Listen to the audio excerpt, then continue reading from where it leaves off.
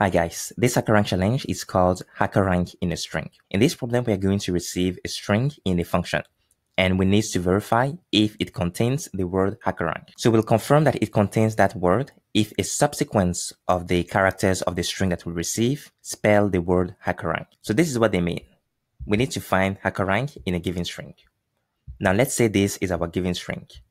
Of course, there are many duplicates here, but that string contains all the letters of the word HackerRank. So we have an H, an A C, a K, an E, double R's, and we have A and K. And the order in which these characters appear also match this word HackerRank. This means that if I loop through my string here, character by character, and I start here at the beginning, I can extract characters and get my word HackerRank. So I would extract H, then I would extract A, then I would extract this C, then this K, then this E, then double R's, and then A here, an N, and a K.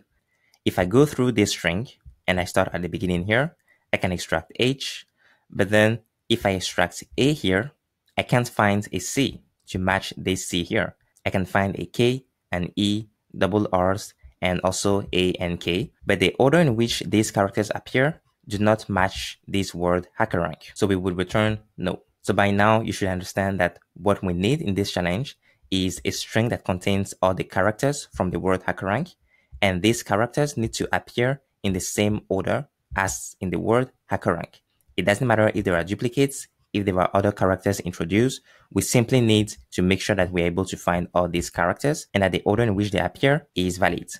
So one last example, if we're given this string, although we have this in the middle, which is not relevant to us, we're able to find an H here and then the rest of the word HackerRank. So we will say, yes, we're able to find the string HackerRank inside that string.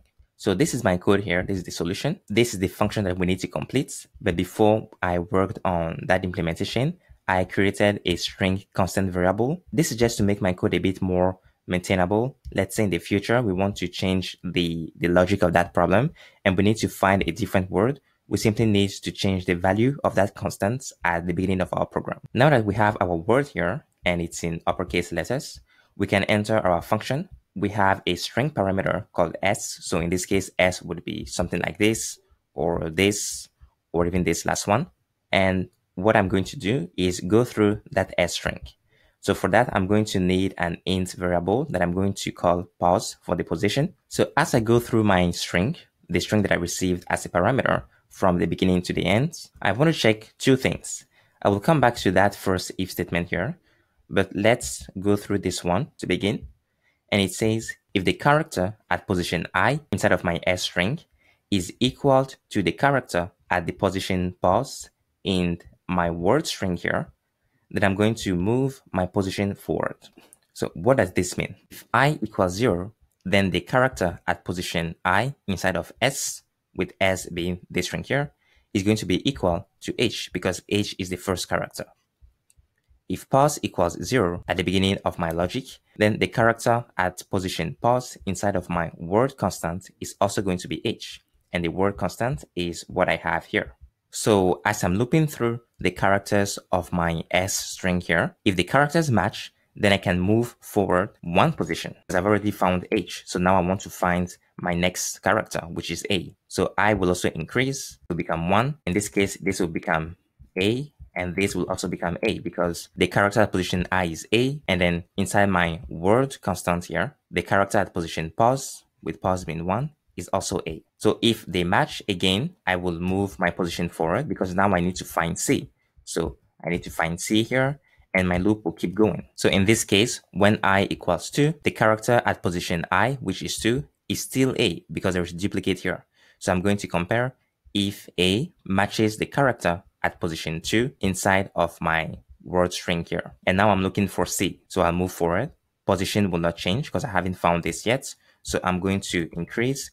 I is now 3. So it's going to be equal to c. And now this is the character at position I inside my s string, and it's c. They match. So as I increases and I is still c, pause is going to move because now I need to find k, and we'll keep going just like that. So that's the logic that you see here. Once I find matching characters, I can increase my position inside my word string here and keep comparing with a character at position I inside my S string, which is the parameter. The moment I've found all my characters from my word string here, I've also found this last K. Then position, this variable here, the variable pos, is going to be equal to the length of that word minus 1, meaning that I have no more characters left to find inside this string parameter here. And therefore, I can exit my loop. That's why I have this break statement here. So I will exit this. And finally, I'm going to verify, was I able to move my pos value all the way to the ends, meaning that I was able to advance through my word string and find all my characters. So if this happened, then I'm going to return, yes, I was able to find HackerRank inside my S string here. Otherwise, I'm going to return no, because I wasn't able to find HackerRank in my S string. So that's the logic. We can run this code. This is C++ code, by the way, and we've passed the 2 sample test cases. So let's submit this code now.